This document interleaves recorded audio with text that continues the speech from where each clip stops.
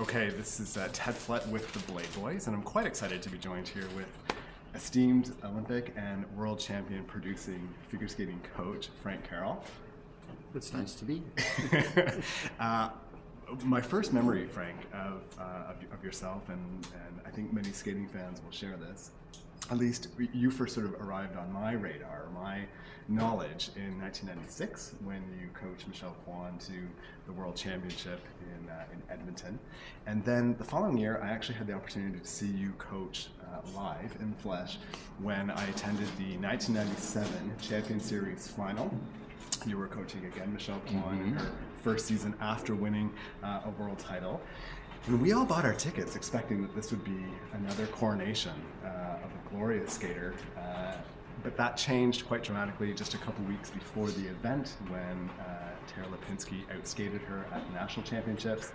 And then Michelle Kwan arrived at the time, Hamilton, Ontario, and was really struggling with, for example, amongst other things, the Lutz. She was spending a lot of time with you at the boards in the corner trying to visualize that jump. I mean, we're going back decades now, but do you remember that? Do you remember the event? Do you remember the struggle? Yes, I do. I remember the frustration of the event. Okay. Right. Michelle was skating on really terrible equipment. She had put on Rydell boots, which are not bad boots, and you know, the company is good. But the blade became twisted on the boot, torqued, and the blade was set wrong, and it was on a terrible angle. And every time she came down to land, she would fall down because she was so in the circle. And when she went to do a triple loop, she was so far in the circle, she'd fall down. And when she went to do triple toe, double toe in her nationals that she lost, she was so in the circle.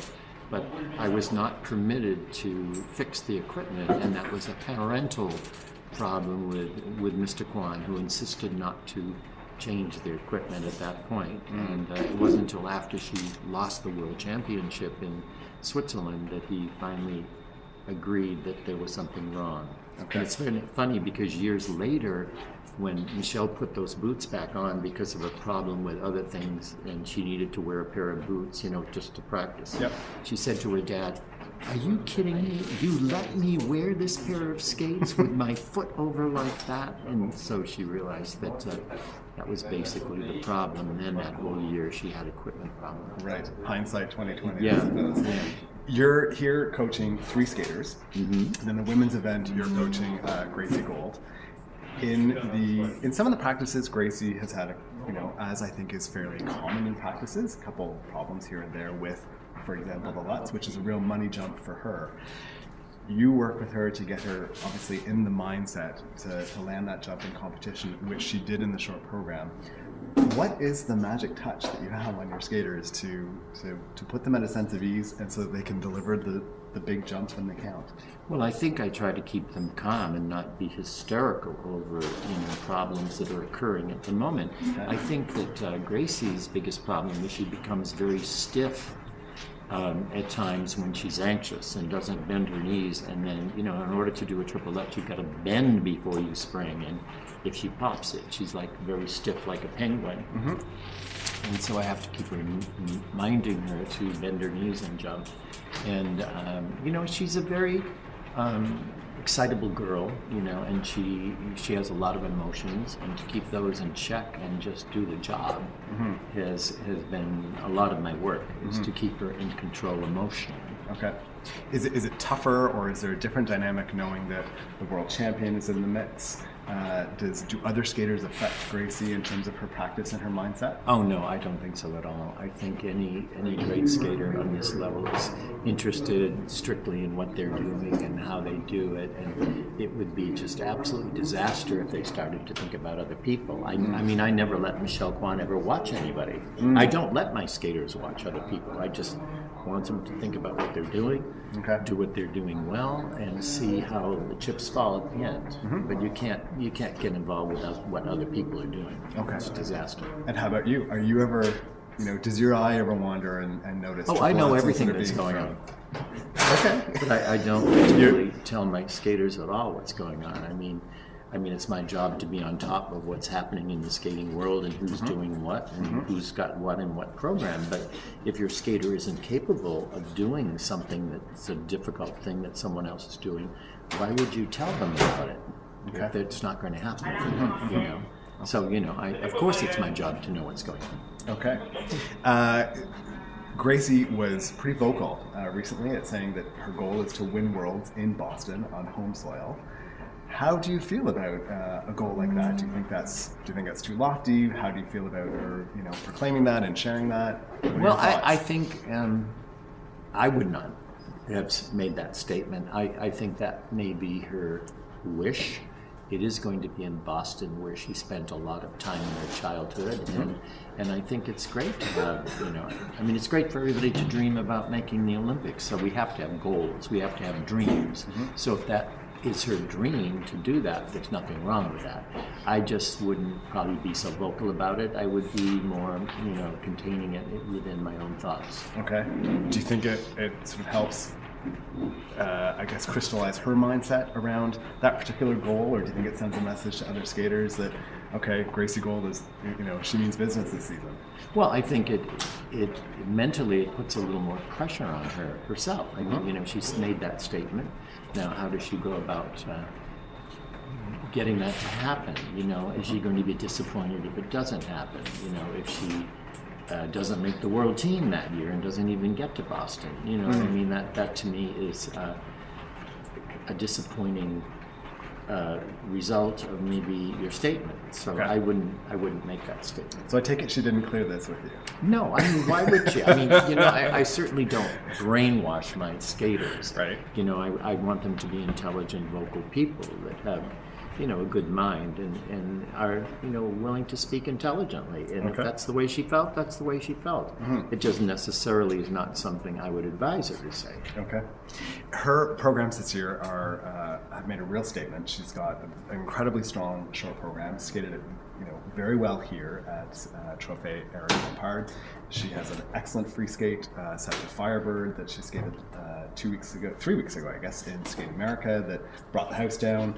How do you feel about these two vehicles to help her to excel this season? Well, I think that Laurie Nichols did a brilliant job, and of course I think she's the best choreographer for the ice in the world, and I think they're exceptional, and I think they're perfect for Gracie because they bring out a different side of her.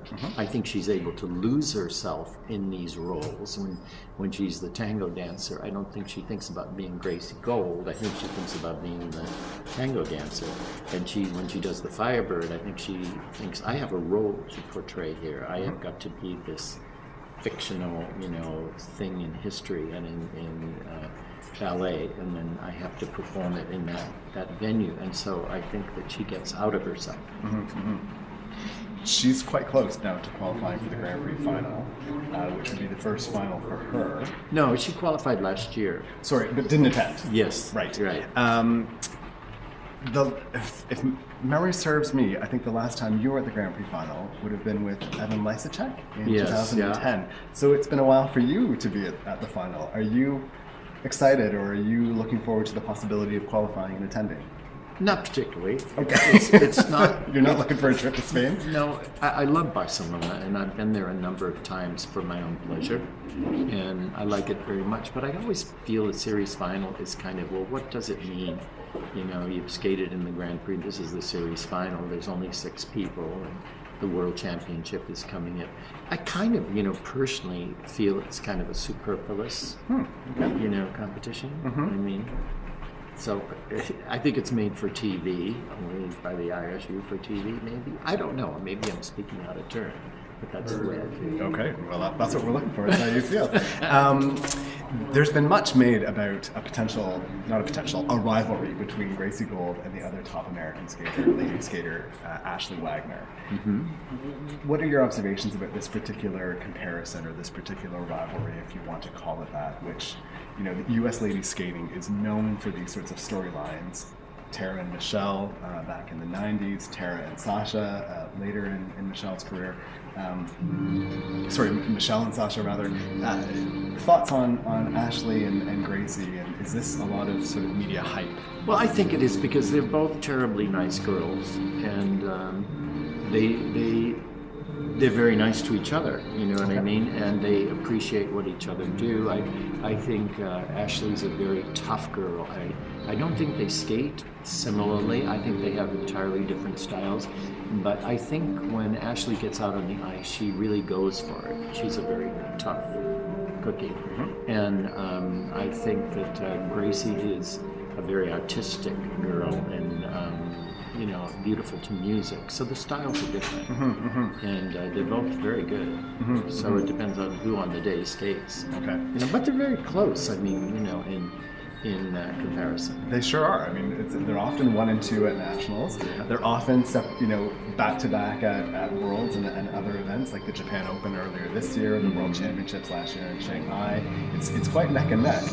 Yes, it is, and they're, you know, it's good. It's always good for skating when there's people that are close, but they're not antagonistic towards each other at all. Okay, good to know. One of Ashley's strengths last year in her free skate was that she saves a lot of her jumps for the back half of the program and then capitalizes on additional points. We've noticed this year that, for example, Gracie Gold is now attempting the double axel triple toe after the halfway point. Is that Gracie's attempt? Is that your attempt at ensuring that, you know, she's putting her best foot forward and maximizing points against Ashley? I think no. That's not accurate. I think, for one thing, musicality has a lot to do with what we do. I mean, if the music doesn't call for putting jumps all in the end of your program, what are you doing? I mean, then your program component scores should reflect that you're not very artistic.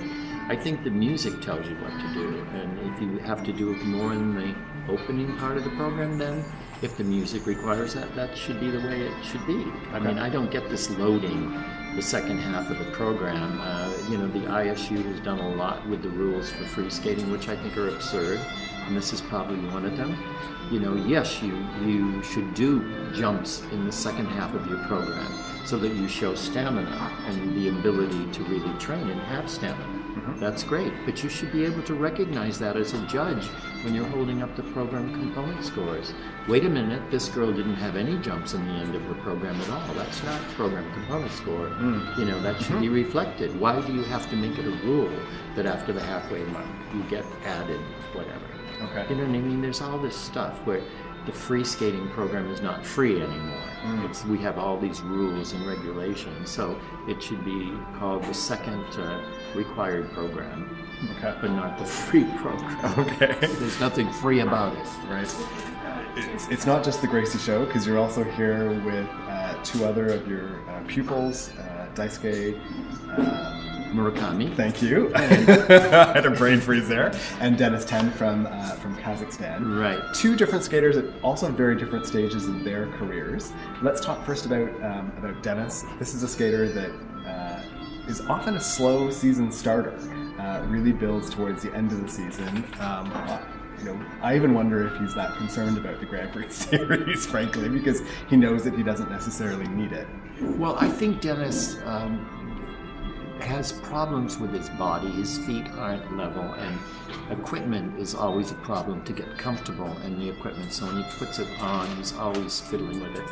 This year he's had severe injuries. So he's skating this competition injured, just like he did Skate America. So we're hoping that these injuries will, you know, subside and that he will be in better shape. So right now he's struggling, but he's in good enough shape to skate here. So, you know, we don't have high expectations, particularly of the outcome, but he's here to try.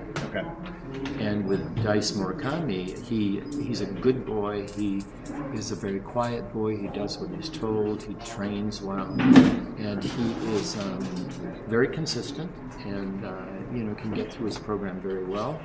And so it's exciting for him to be here and to have done well in Canada.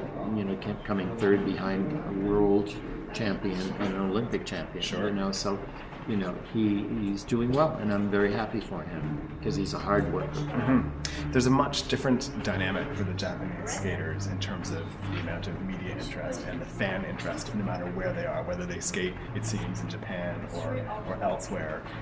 Are you familiar with that? Is that? Oh my God! I mean, you have no idea what I go through. I probably have every single week a request from Fuji Television or this NHK television or this network or this TV show or whatever for interviews of my time and with Dice to talk about skating. And after a while it becomes tedious because you think, like, I have to work. I mean, I have to spend time with my skaters, but they're very persistent in wanting interviews and television interviews, and I think they have to fill up the television time that's and of course the interest in skating in Japan is huge. Yeah. So yeah, I'm used to that. And fighting my way through the TV cameras when you're trying to get to the boards at Worlds, you know, I mean, it's they have more television cameras than God. And how does this affect Daisuke? Not at all. He's, you know, Dice, as I say, minds his own business. He's a very private, quiet boy, just does his job. I don't think anything sort of phases him. Okay. You know, he's just straight ahead, this is what I have to do. Okay. This has been a real pleasure hearing your thoughts on your skaters and on the judging system. So thanks so much for taking the time. Oh, my pleasure. We won't, handshake here. We Right. won't bombard you with multiple interviews over the course of the season, but a weekly update would actually be quite interesting.